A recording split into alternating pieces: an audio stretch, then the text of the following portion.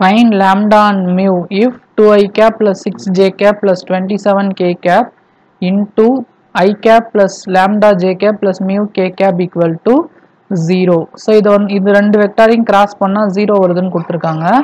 அப்போ இத கிராஸ் பண்ணலாம். I cap j cap k cap 2 6 27 இங்க இது வந்து பாத்தீங்கன்னா I cap coefficient 1 lambda mu இதோட டிட்டர்மினன்ட் 0 a cross b இது இந்த வெக்டாரையும் இதையும் கிராஸ் பண்ணா 0 வருது. அப்போ I cap into 6 into mu 6 mu minus 27 into lambda 27 lambda minus j vector into 2 into nu 2 nu minus 1 into 27 27 plus k vector into k cap into 2 into lambda 2 lambda minus 1 into 6 6 2 into lambda 2 lambda 1 into 6 6 equal to 0.